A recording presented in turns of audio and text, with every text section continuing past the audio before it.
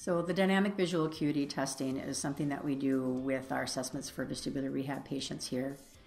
It gives us the opportunity to really showcase what gaze stability deficits are happening. So we can test for that gaze stability reflex. And then we can use the dynamic visual acuity testing to show us whether or not the client or the athlete is using the capacity designed to be able to see clearly when we move our head fast. So if you think about skating up ice, and if you turn real quick to switch directions and then start skating backwards, that's a really rapid pace. And this reflex is designed to let you see everything clearly when you move fast.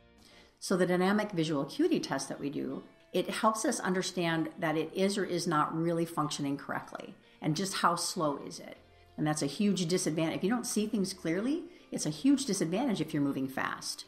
Maybe you're even behind the wheel and you hear a noise as you're driving and you have to quickly turn your head.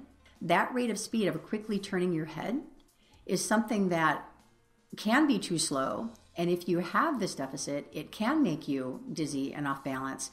And that's kind of a bummer thing to have happen behind the wheel of a car, for instance.